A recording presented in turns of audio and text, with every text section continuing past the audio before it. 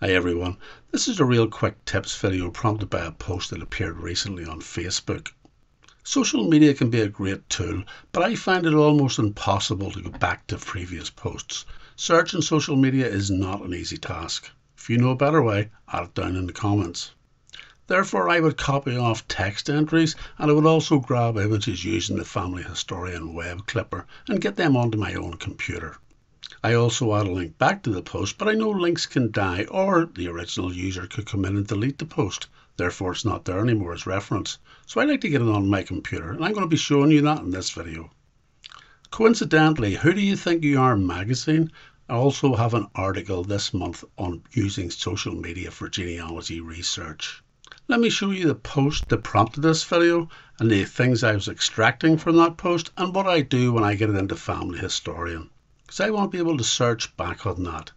The main thrust is getting text from an image, and that little tip was given to me by an old Roots Magic colleague, Richard Crooks.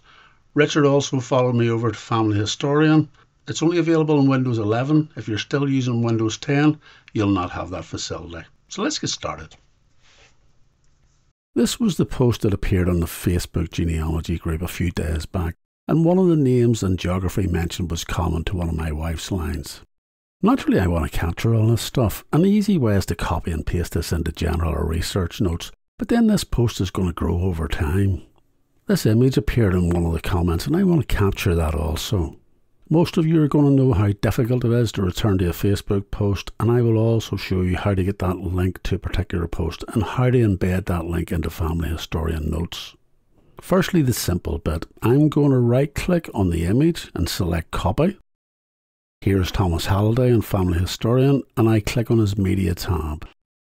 Right click in the media window and select paste copied image. Give the image an appropriate name that you can easily track and click add. That image will now appear on your computer.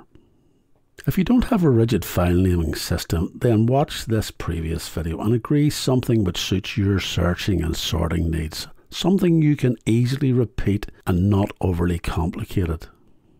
File names like image 01 etc. are only going to let you down in the future. Really, I would prefer to have the text pertaining to Thomas in my file so I can search on it at future dates. And this is the tip Richard Crooks shared with me, so thanks again to Richard. The option I'll be sharing with you is only possible using the Windows 11 snipping tool. It doesn't work in Windows 10.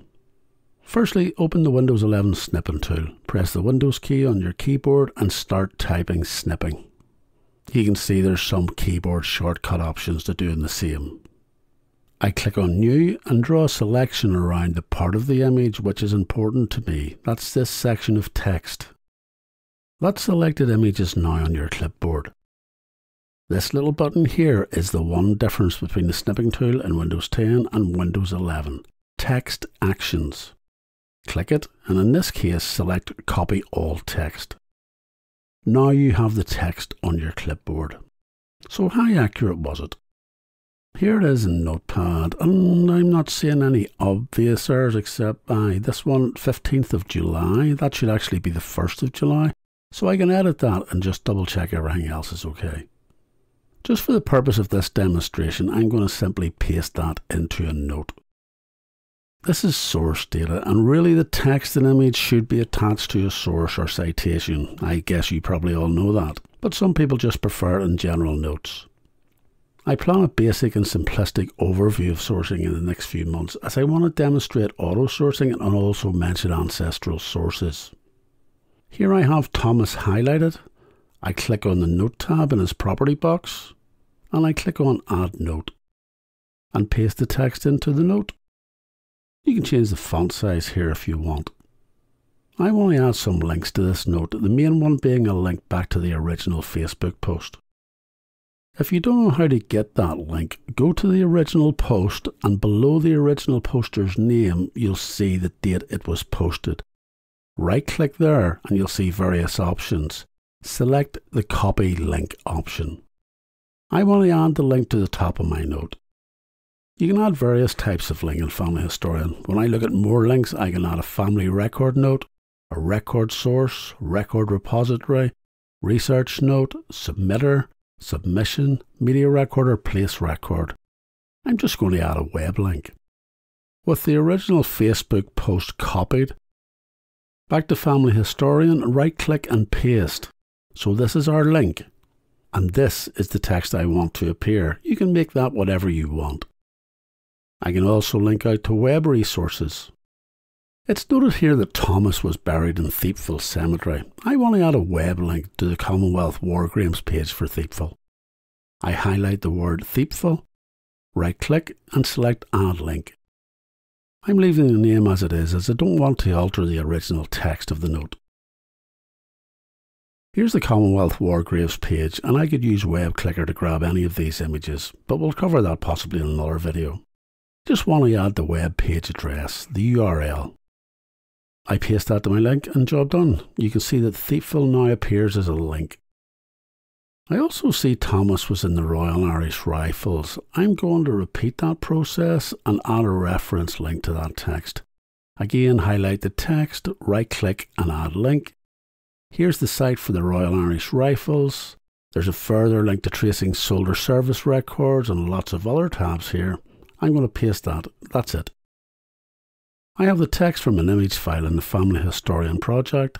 I have a link back to the original Facebook post. I have a quick link out to Thiepval Cemetery and a quick link to the Royal Irish Rifles site. That really suits what I want to do. I've closed all my previous web pages, and you can see if I click on any of these links I jump straight out to that resource. And you can do all of this from the note preview pane. You don't have to open the note for editing. All quick, efficient and simple.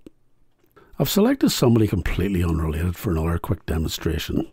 The address Elm Street was mentioned in that article.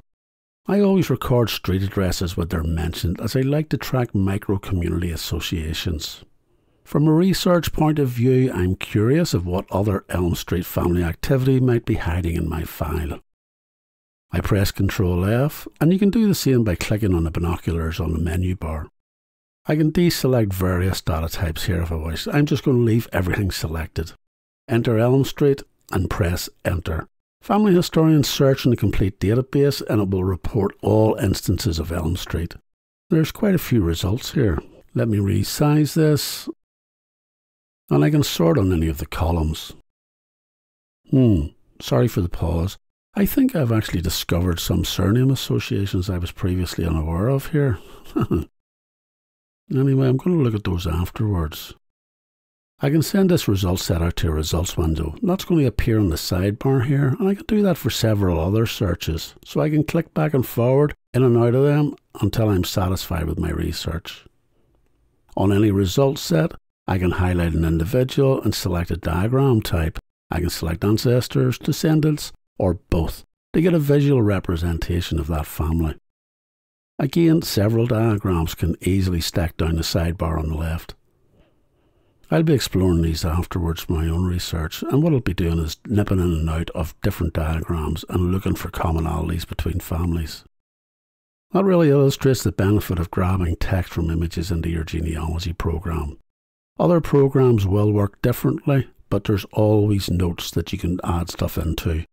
Whether they're good enough at searching them or adding links, I don't know. You'll know that about your own genealogy software.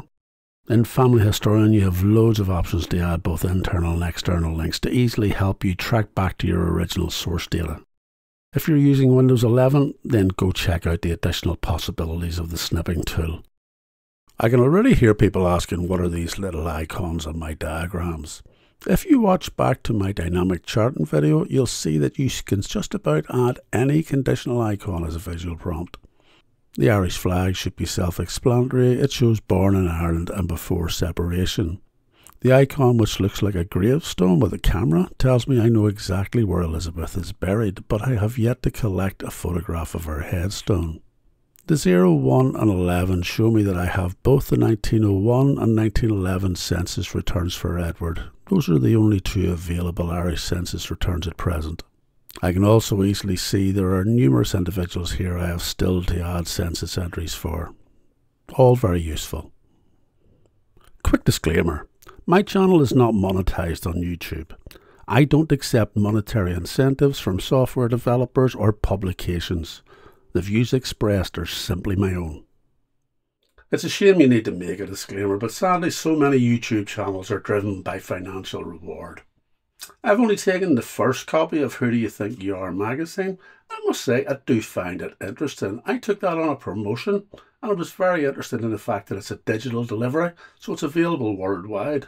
It might kill my YouTube channel, but I've long wished that the getting the most out of books that software providers publish, I wish they were available for digital download. More and more I do things on my tablet or a side screen.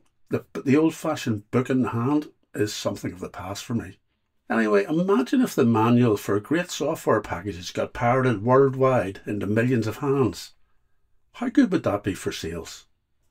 I started this video 2 weeks ago. My reward came from 2 new family contacts, and they both came through Facebook. The result of that is I have a load more documents, I have a load more information, and 30 plus more people in my tree.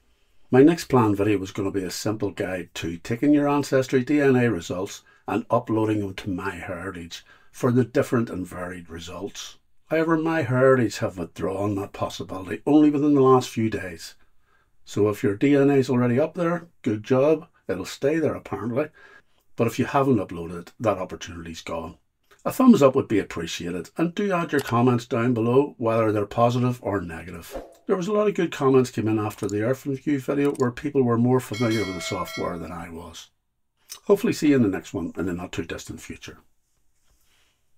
And don't forget to check out these popular previous videos.